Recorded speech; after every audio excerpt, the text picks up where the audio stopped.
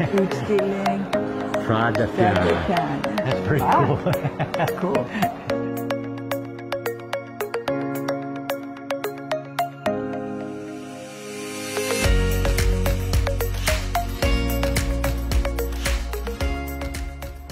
Ja, men vi traff hverandre i New York, Inger bodde i New York, og jeg hadde flyttet til New York. Og så, jeg sier du, vi ble involvert.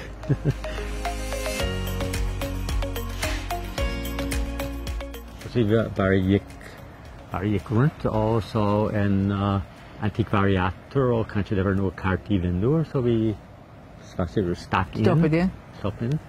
Og det var en litt eldre mann, han var nesten alder som min far, og han tok tid å lære meg litt om kart, og ja, det var interessant. Når jeg begynte, jeg tenkte, ok, jeg skal prøve å samle kart over Norge, og hvis jeg kan finne dem rundt Helle, Kragerø, det er fint.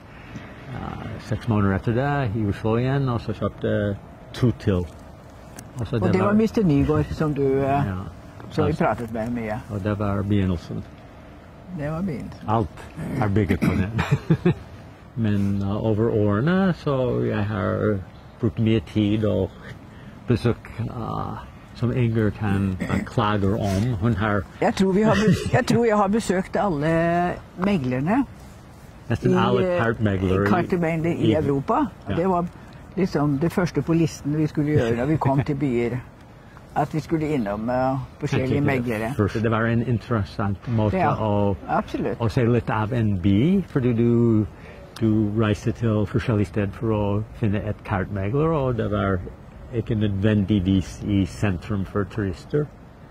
Så men Inger har vært en viktigste støtte gjennom den eventyr, kan du si.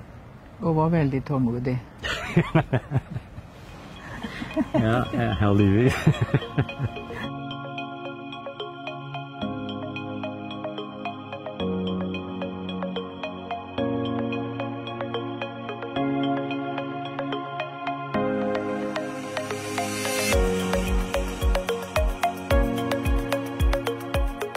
Wow, look at this. Yeah.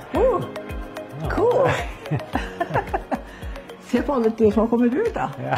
Wow. Ja, det er litt annerledes med når det har blitt fylt inn. Så herlig å se alt dette igjen. Ja, som gamle venner. De første 3 kart var skandinaviske kart, Norges kart og sjøkart. Og så fra de 3 i en måte de var basis for samlingen.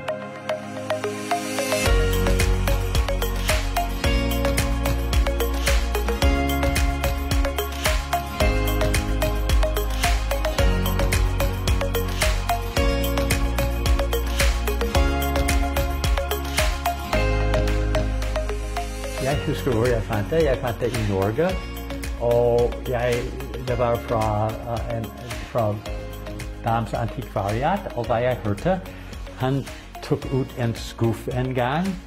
Det lå bak skuffen, fordi det hadde skivet bak. Så da de tok ut skuffen, de fant en kart som ligget bak der.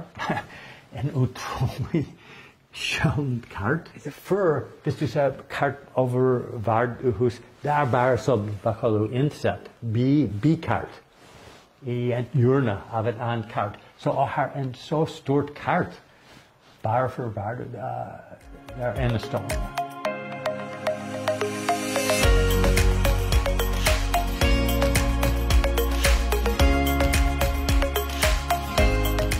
Ja, det er fantastisk. Det er fascinerende å se det nå oppe i et spesielt rom. Når du tenker, kanskje det skal oppvekse, er det et ord, interesse i folk. Og jeg har sett så ofte når folk ser kart over Norge, de peker og sier, ja, jeg er fra der, og familien kommer fra der. Ja, det er fantastisk. Det er som Inger sa, vi har vært stolt, og vi er enda stoltere.